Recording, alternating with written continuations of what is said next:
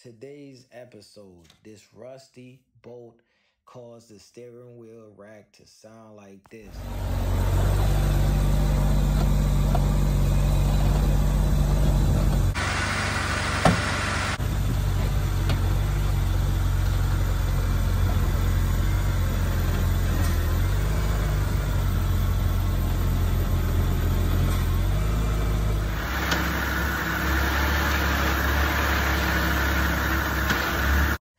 I'll be turning the steering wheel from left to right to recreate the pops and the clunks.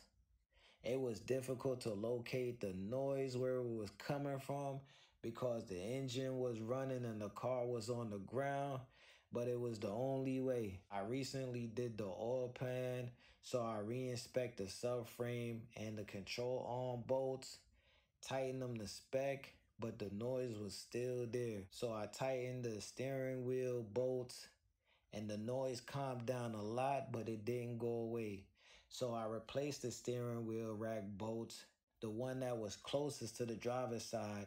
The bolt that came out of it was covered in rust, and that was probably the problem. I didn't try to clean the rust. I just ordered a new one from FCP EURO. It's been a couple of months and the noise hasn't come back, so that was the fix.